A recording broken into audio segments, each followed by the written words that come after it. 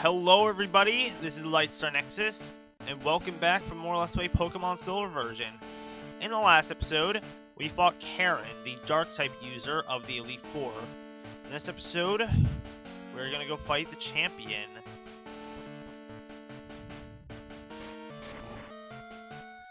Alright, so, this is it. This is Lance, the champion of the Elite Four. As soon as we step on these steps, or as soon as we go up these steps, the battle will begin. So, let's do it. I've been waiting for you, Nexius. I knew that you, with your skills, would eventually reach me here. There's no need for words now. We will battle to determine who is the stronger of the two of us. As the most powerful trainer, and as the Pokemon League champion, I, Lance, the Dragon Master, accept your challenge. And this is Lance, the Pokemon League champion. Lance likes to use Dragon types, and despite that, he has a Gyarados as his first Pokemon. I sent Hebi out because Hebi is our ace in this battle.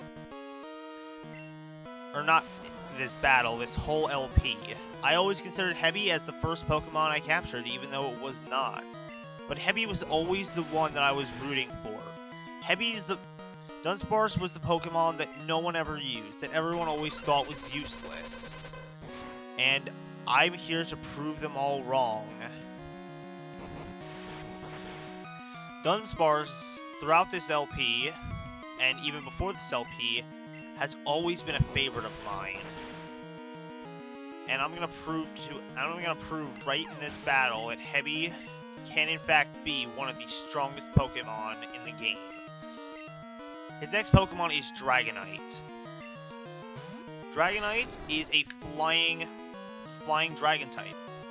And as some of you may or may not know, I don't like Dragonite one bit. Because when Dragonite evolves from Dragonair, not only does it take 4 times the amount of damage from Ice-type attacks due to its flying subtype, it's now also weak to Rock-type attacks, and it loses a resistance to Electric-type attacks. I much rather prefer Dragonair over Dragonite.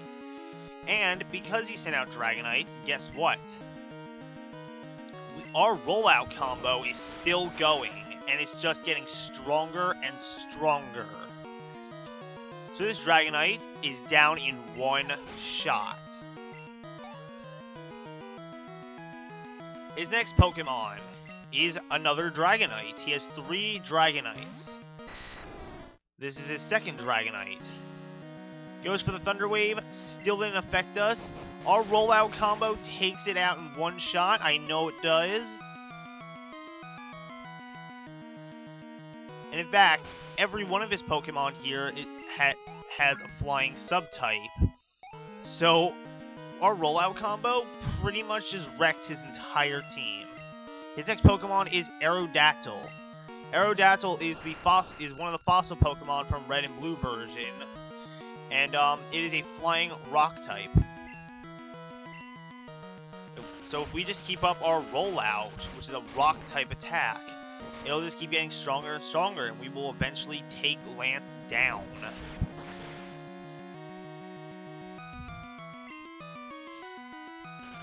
Now hopefully this Rock Slide doesn't do too much damage to us. I'm not sure he can really survive another one, unfortunately. But Hebi did good. Oh my god, he got a critical hit. How about that?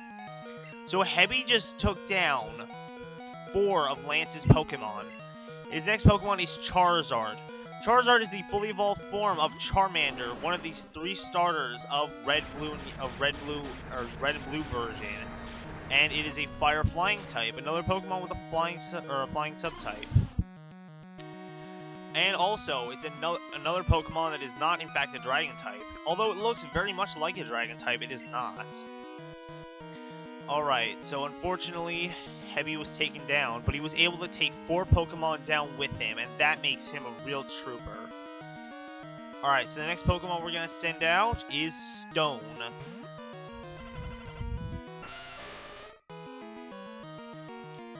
And actually, because I know Stone can withstand some attacks, I'm actually going to revive Hebi, because I want Hebi to be the star of this battle by defeating Lance's final Pokemon.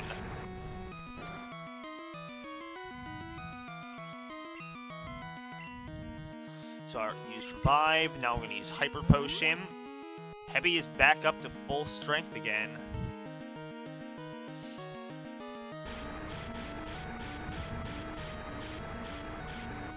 Yeah, just keep using those flamethrowers. You're not going to do anything to me.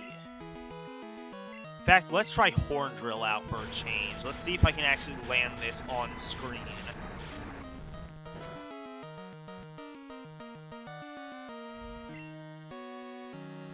Nope.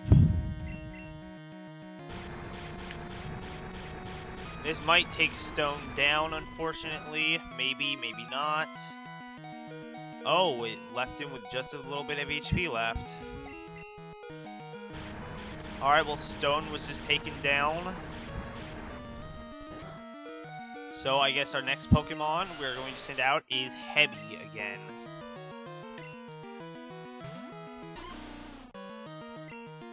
Alright, so we're going to start our rollout combo going again. Flamethrower shouldn't do that much to Hebi. His defense is pretty good. Although it did a little bit more than I was hoping for. But being a rock and being fire and flying, Charizard actually takes 4 times the amount of damage normally, and 4 times the amount of damage times 2 from the critical hit. And yeah, we just did 8 times the normal amount of damage from that one attack.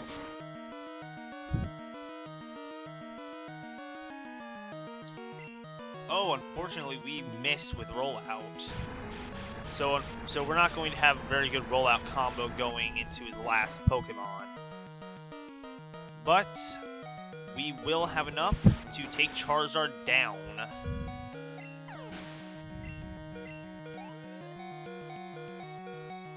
His last Pokemon is a 3rd Dragonite.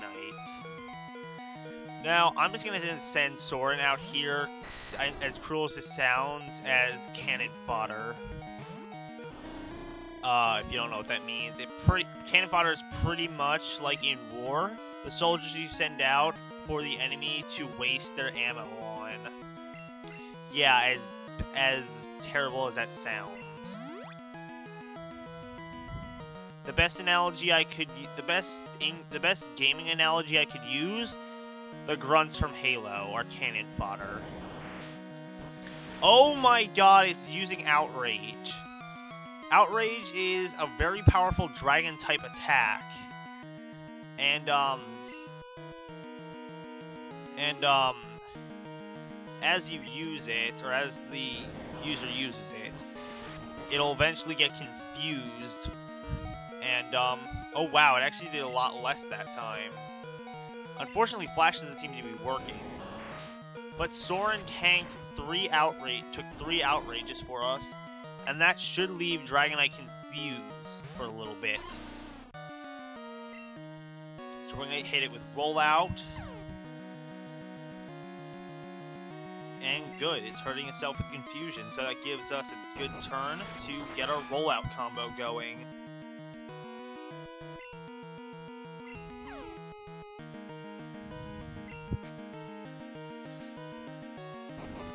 And I think that might just do it. No, not quite. You son of a bitch. Well, it doesn't matter. Our rollout combo just keeps getting stronger and stronger.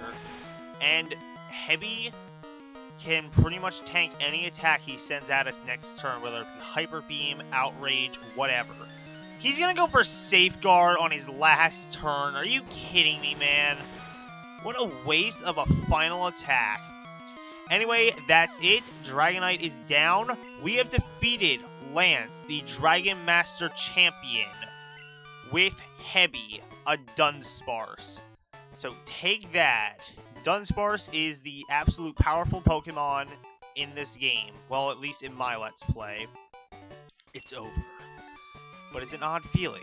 I'm not angry that I lost. In fact, I feel happy. Happy that I witnessed the rise of a great new champion. And we didn't use Twilight in that battle. We probably should have, but oh well. Whew. You have become truly powerful, Nexius. Your Pokemon have responded to you strong and upstanding nature. As a trainer, you will continue to grow strong with your Pokemon.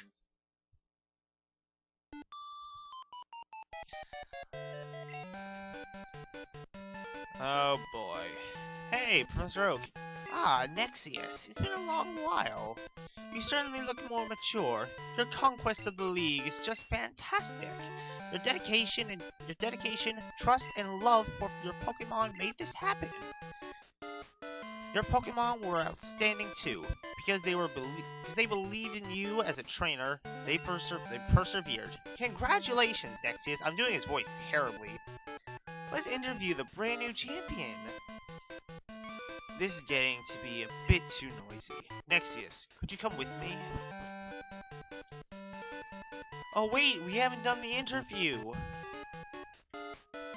Screw your interview. I don't know why they played this music. It's been a long time since I last came here. This is where we honor the League champions for all eternity. Their courageous Pokemon are also inducted. Here today, we witness the rise of a new Pokemon League champion, a trainer who feels compassion for and trust in his Pokemon, a trainer who succeeded through perseverance and determination, the new League champion who has all the makings of greatness. Nexius, allow me to register you and your partners as champions.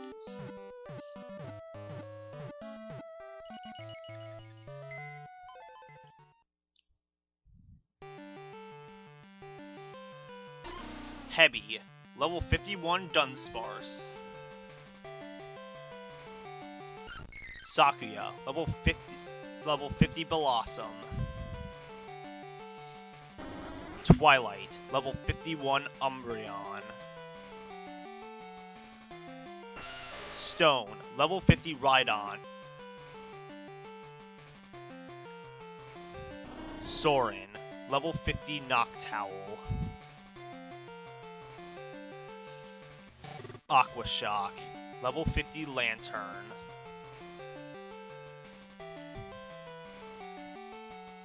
Nexius, ID number 26808. Playtime, 36 hours, 24 minutes. 176 Pokemon seen, 20 Pokemon owned. Professor Oak's rating? You're getting good at this, but you have a long way to go. Well, screw you, Oak. And there you have it, the Pokemon Silver version staff credits. So, I'm just gonna sit here and let you guys enjoy the credits. Now, don't worry, this is not the end of the game. There's still a lot to come. But, you know... Oh, Ken Sugimori. I almost missed him. Ken Sugimori is the artist for all the Pokemon artwork. And, honestly, it's very, very good artwork, in fact. It's the artwork that you see in the guidebooks and online and everything. And, yeah. So anyway, yeah, I'm just gonna let you guys sit through the game credits. And I will see you guys in the next episode when we continue this amazing adventure. So until then, everybody.